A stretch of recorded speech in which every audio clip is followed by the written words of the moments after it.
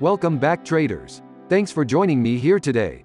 In today's video, I will show you how to use the Dynamic Linear Regression Channels Indicator, plus EMA 200, to detect market trade opportunities based on my strategy, and I'll backtest the market history with my strategy.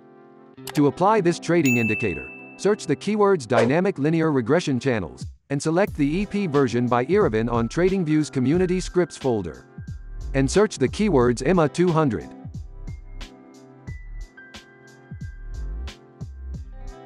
For dynamic linear regression channels, the parameter settings must default.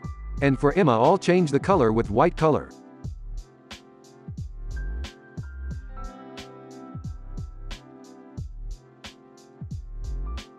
To determine the shape of the market, we only need to see whether the chart is above or below the 200 EMA line.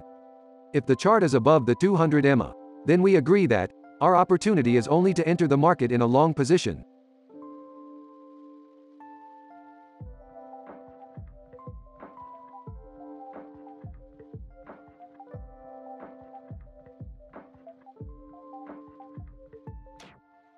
Otherwise, if the chart is below 200 EMA, then our opportunity to enter into the market in a short position.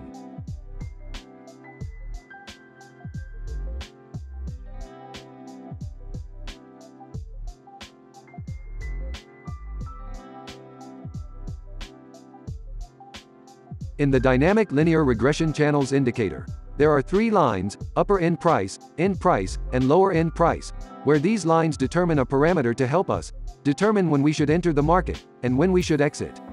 Some of the experiments that I have done, among others, is to determine where it is time for us to enter in a long position, and in a short position.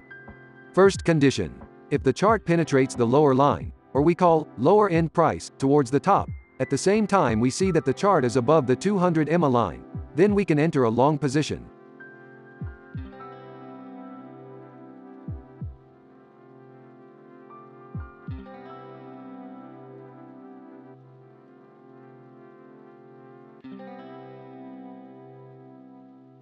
Second condition: if the chart penetrates the upper line, or we call it upper end price, heading down, and at the same time we see that the chart is below the 200 EMA line, then we can enter a short position.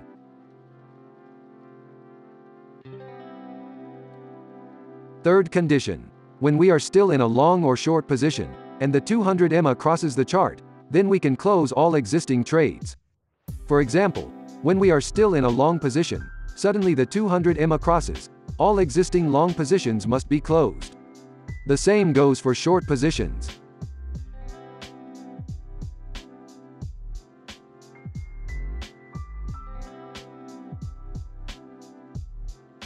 To determine the exit position, other than when the 200 EMA position crosses the opposite, here, I also determine that the exit position must be at the end price, or the middle line, and for stop loss you can apply a 1:2 risk-reward ratio.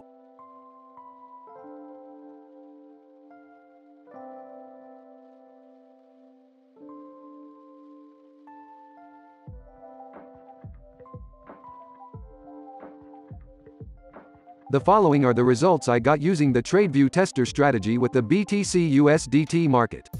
You can see for yourself the results, where the best results were obtained with the 4 hours timeframe with a profitable rate of 60%, and net profit raised 279% with an initial capital of 100. Total trades 153, number of winning trades 93, losing trade 61. Largest winning trade $37.54 USD and largest losing trade $24.66 USD. That's the result. Maybe you can do a test with different parameters like I did, and maybe you can get better results than this. Thank you guys for watching.